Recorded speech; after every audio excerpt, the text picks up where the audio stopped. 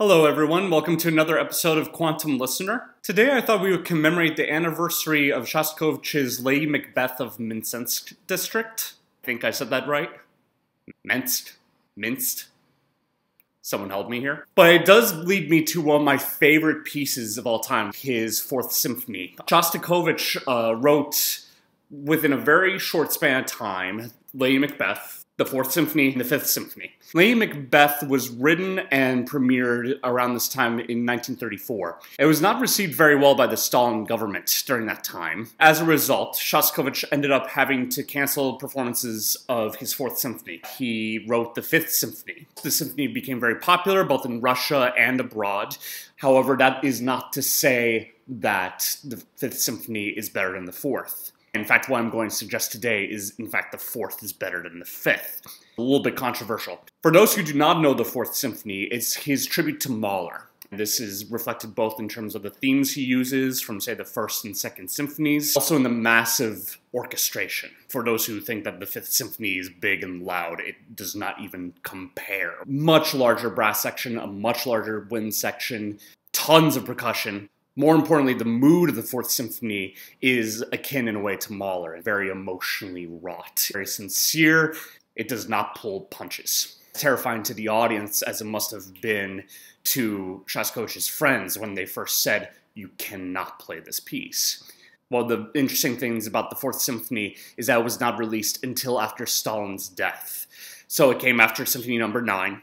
He did have pre-existing parts that he used in recreating the score, since the score was lost during World War II. The themes that he uses are still very much of that early middle period. The orchestration, however, is much later. I'm convinced that a lot of the piece itself is very much in the style of what he was actually writing at the time that he finally did release the Fourth Symphony. Maybe not the themes again, but certainly the harmonies, certainly the orchestrations are of a much later style. What I think is most interesting about the Fourth Symphony is that even though I think it is probably his most sincere piece, and I think it's more sophisticated than the Fifth Symphony, it is not easy for the audience, and it is not easy for the players. If you were to track more directly Shostakovich's style of writing from the early period onward, you wonder how much his music would sound more of Schnittke or other Russian composers after his time, if he were not held back in the way he was stylistically.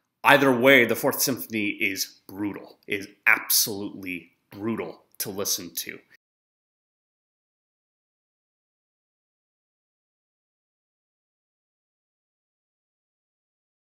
There is no happy ending in the Fourth. If I were to use one of my favorite analogies with classical music, which is to compare it to movies, both the Fourth and Fifth are horror movies. Let's say they're Wes Craven horror movies. The Fifth is Scream. Everyone knows the actors. It's a fun watch. The Fourth is Last House on the Left. You want to take a shower after you're done listening to it. I remember still the first time I listened to it, I have never heard an orchestra play that loud in my life. It's not just the noise. It's also the harmony. It's his use of texture. It's his use of mood, dynamics. It's an incredible piece of music. But you can definitely see why people would be hesitant about it, and why people today, I think, are hesitant about programming it for their orchestras now. However, I do think it is Shostakovich at his most authentic. Between these two Shostakovich symphonies. We'll talk about 14 at another time. There are a lot of recordings of the Fourth available. Highly recommend you listen to it. It's a very long piece, but worth every second. Let me know in the comments what you think, either about this piece or number 5. I expect to get some vitriol in the comments. Keep it clean, please. Very good talking to you. I'll see you next week.